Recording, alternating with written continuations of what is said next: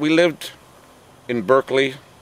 If you lived through the 60s, you kind of know what I'm talking about. There was a lot of resistance toward the way things had been done in the past, including farming with chemicals, and DDT was already being fingered for causing problems with the wildlife and health problems.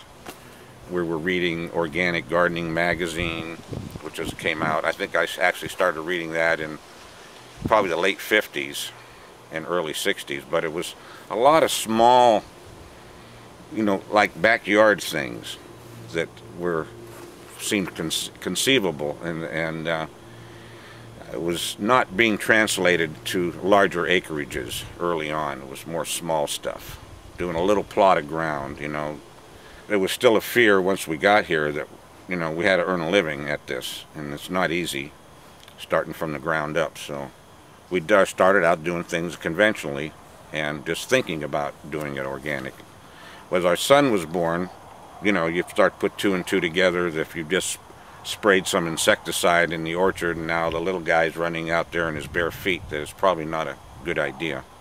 So I kind of sealed the deal that we had to change our approach and do something that we felt better about, and we knew that would be good for him and good for the planet, you know, and good for everybody.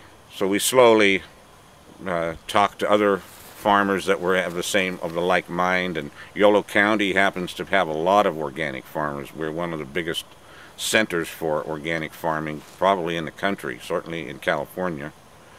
And there are neighbors and friends of mine that have been doing this as long as we have, and they were transitioning too. Some of them went to school in Davis and learned about, you know, being able to sustain the soil and not whip it with chemicals, and just build it up and it'll give it back to you again eventually. And that's sort of the approach that we've tried to take.